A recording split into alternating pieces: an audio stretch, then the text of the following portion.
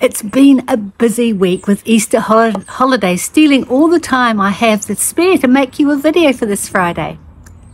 But I had a great time at Easter, catching up with friends, chatting, relaxing, just having some fun together.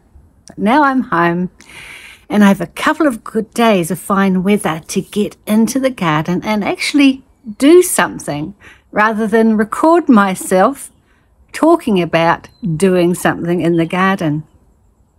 It's autumn in New Zealand right now and I am obsessed with preparing my garden for winter. Actually, I'm obsessed about preparing my garden for a spring extravaganza in November this year. That's because I'm entering my garden into the Rotorua Festival of Gardens. This happens on the 10th, 11th and 12th of November 2023.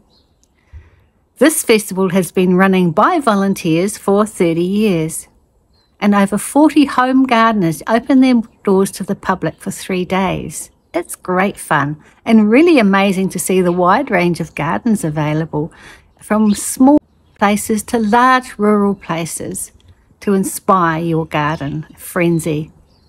You will be inspired. I've always loved the Garden Festival, and now I find I'm chairing the festival organising committee too. Well, that's quite a job.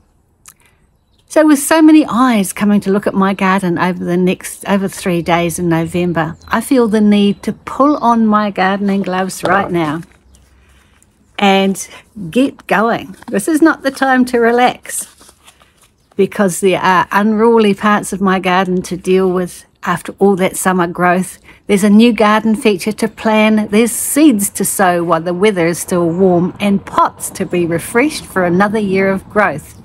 And I'm way behind.